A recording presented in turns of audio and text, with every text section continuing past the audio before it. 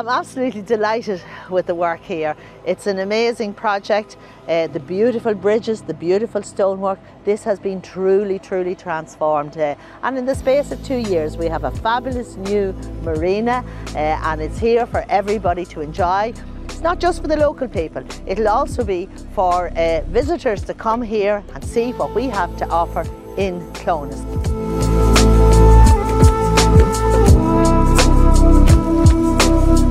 And it's a really brilliant facility to have the community be involved and bring water back to the community safely. And we'll be providing lots of water safety stuff and working with the young people in the community here. And it's lovely to see that come to my own hometown and to see it in the community.